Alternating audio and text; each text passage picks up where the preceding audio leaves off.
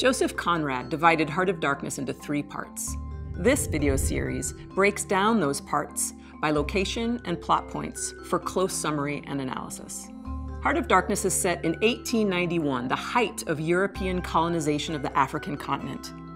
The novella opens at sunset on the Nelly, a cruising ship anchored at the mouth of the River Thames, waiting for the tide to change so it can head out to sea. 5 friends are on deck: the director of companies, who's captain and host, the lawyer, the accountant, Charlie Marlow, an adventurer and sailor, and the unnamed narrator, whose account opens and closes the novella, thus framing Marlow's tale. Dusk prompts the narrator to think of past conquests, of England's great knights-errant of the sea, who launched their journeys from the Thames. Marlow interjects, "And England also has been one of the dark places of the earth." And he imagines how savage and uncivilized England must have seemed when the Romans first arrived 1900 years ago.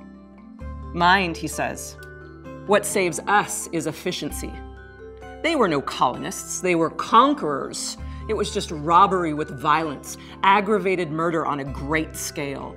What redeems it is the idea only." Marlow then reminds them of the time he was a freshwater sailor on a different river, and his friends settle in to hear a yarn about one of Marlow's inconclusive experiences.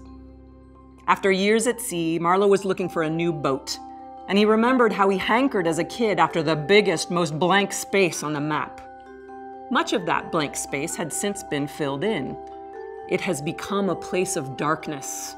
But there was on it one river especially resembling an immense snake uncoiled.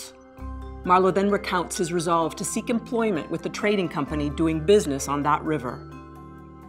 The rapacious violence of empire and the idea of efficiency, in other words, profit, that redeems it is perhaps the central moral conflict of Marlow's account of traveling on the Congo.